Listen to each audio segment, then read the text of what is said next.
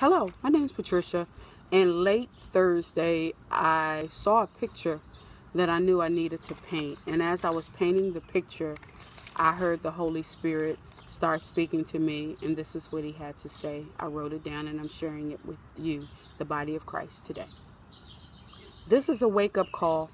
Why don't you hear and understand that as the body of Christ we have become so hardened by the numbing effects of sin that we no longer really believe God when he said that judgment will begin in the house of the Lord, when God clearly tells us that he won't allow anything to come upon us unaware.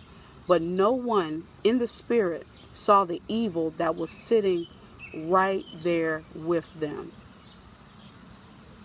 It speaks volumes to where the body of Christ has fallen as a unit.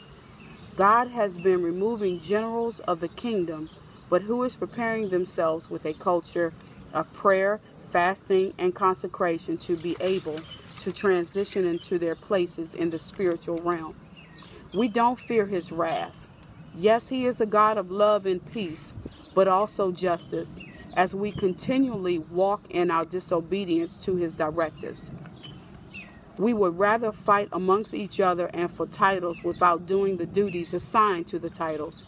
Many would rather build buildings that pour the truth than to pour the truth of God's kingdom into the people. Pride has filled us from the pulpit to the door.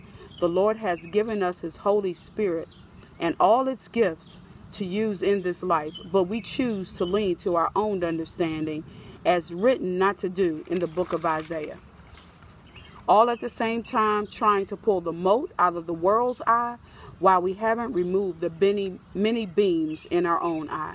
Judgment starts here first, because the world is looking for someone to follow. So what are we going to do now?